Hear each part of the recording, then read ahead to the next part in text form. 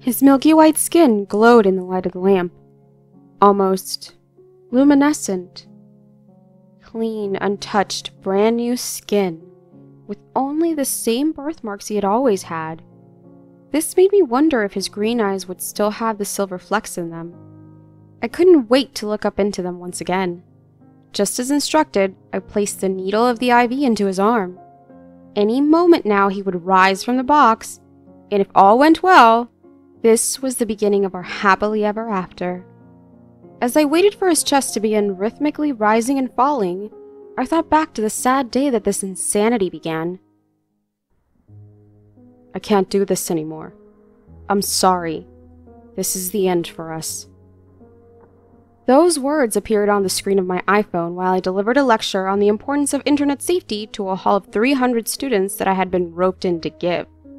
I stuttered on the next few words, but managed to finish off the paragraph I was reciting from memory about the legislation being passed pertaining to revenge porn sites.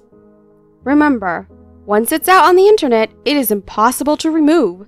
Take it from the computer engineer. I ended the presentation earlier than scheduled and ran through the halls to my car, barely able to see through the wall of tears that had formed over my eyes. I bit my bottom lip to stiffen my sobs until I could no longer contain them. Why was he doing this to me? After everything we'd gone through, after the chemotherapy he'd endured the previous year, and I along with him, after me being there when his dad died, why? 5 years down the drain in a single text message. I dried the intruders from my eyes and glared at the screen. His message, the words, they looked so foreign in their backdrop. My background was a picture of us in front of the Trevi fountain during our vacation in Rome. The picture was now tainted by the cold words of someone who I thought I knew. This had to be a mistake. The Philip I knew would have never done this, much less through a text message.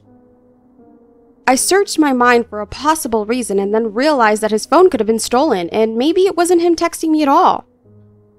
I called him instead of texting back just to confirm my suspicion, but all I heard on the other end was, "You have reached 630-296-7536.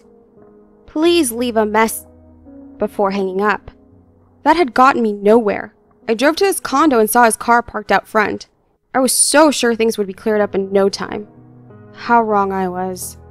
The doorbell rang and rang for an eternity until he opened the door looking serious. "Hey, I got your text. Did your phone get stolen or something?" He ran his fingers through his hair and looked at me like when he was really annoyed. Just then I was pulled out of my trance by his coughing. He had begun to breathe, but not just breathe, but also smile. I stood in awe of how alive he seemed so suddenly. Just a few minutes before, his body had been lying motionless before me, and yet now here he was smiling with those perfect white teeth of his. I could not be a woman more in love. "Hey, babe." "Hey, sleepyhead, how are you feeling?" I responded, handing him a glass of water as he sat up. "My throat is dry, but other than that, I feel like I could lift a truck." He chuckled. It was music to my ears, even his voice was the same. His brow quirked in confusion. "Would you mind telling me why the hell I'm in this box?" His green eyes squinted as he looked at the logo printed on the lid of the box that had been tossed to the side. "No," he whispered almost inaudibly while dropping himself onto the couch.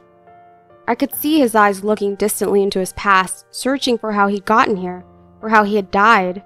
He found his answer and turned to me with heaviness now clouding his face. "I didn't make it," he said emptily. I took his hand in mine and sat next to him. "You did! You did make it! You're here with me and that is all that matters. Plus, you are now healthy." "This isn't my body, Di. This isn't me," he exclaimed. "It is you! Down to the very last freckle, and now the cancer isn't eating you away." I could feel a tear streaming down my cheek. "Now you can stay here, with me." His burdened look shifted to a sad smile as his eyes focused on me. They were still there, the flecks of silver. He was quiet for a moment before speaking out. Does my dad know? I remember us talking about this option and not telling anyone. I responded slowly, for I knew what was coming. Babe, your dad, your dad passed away 6 months ago. His sobs were low but quite heartbreaking. This was the second time I had to endure this with him. I placed my head on his shoulder while I gently rubbed his back. I needed to get him back on track with his awakening, and I needed to know that he remembered the right things. Are you hungry? He looked up at me as I stood. I'm sorry, I just know that they said you would be famished once you woke up. That seemed to bring him back to reality and out of his pain slightly. I can't believe my dad. After all this time. I left him there to bring him the chicken sandwich I'd prepared for him before waking him up. I handed him the plate and he slowly began to chew while focusing on the carpet as if it had suddenly held all the answers. I took my place next to him and placed a kiss on his shoulder. He leaned his head over to mine. Ah, there it was. What I needed. I never doubted my abilities, but I had to have confirmation of it. I knew I could bring him back to me. I knew I could fix this mistake. How could a brilliant mind like mine not hold the solution? I had left the television I was watching before he awoke on. A cheerful brunette suddenly appeared on the screen, interrupting my train of thought. Thank you, Renascent, for allowing me to have a second chance at life with my husband. His deadly accident didn't have to be the end. Next to her appeared a blonde man holding her hand with a smiling face in his early 30s.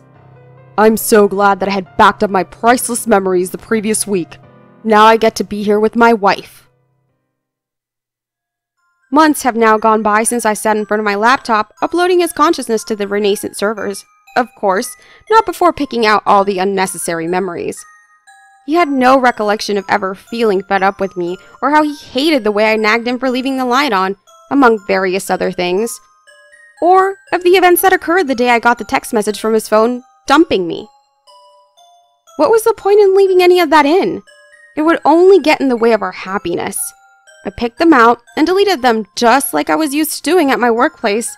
Those memories were no better than the hacking viruses trying to sneak in through the firewall of the Pentagon. Nothing good could ever come from his desire of wanting to make me a part of his past. As I stare at my beautiful backyard with the white lilies and lilac roses, I wonder what stage of decomposition his old tainted body is at. Sure, it had beat cancer, but how could it not be toxic after all of that radiation? Plus, I was eager to get rid of the nasty lips that uttered such hurtful words that day. My Philip in the next room would never say or do anything as horrid as that. So what if it wasn't actually cancer that killed him? Faking the death certificate was as easy as faking a smile, and with his father in the grave and his friends living across the world, no one would ever know. We chose to tell no one of his awakening to prevent them from mourning his death from cancer. Ha! They say no two loves are the same, and they are right. The way that Philip looks at me now is such an improvement from the way he looked at me before. Thank you, Renascent.